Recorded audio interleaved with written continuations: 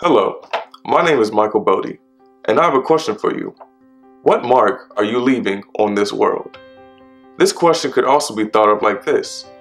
What do people think of when they think of you? The Bible says in James 4:14, "Whereas ye know not what shall be on the morrow, for what is your life? It is even a vapor that appeareth for a little time, and then vanisheth away." A vapor.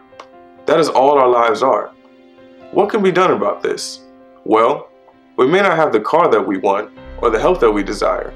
We may not even have been born to the family that we wanted to. However, one thing that you, I, and everyone does have is right now. Not tomorrow, but now. How are you using it? I'd like to challenge you to maximize your now.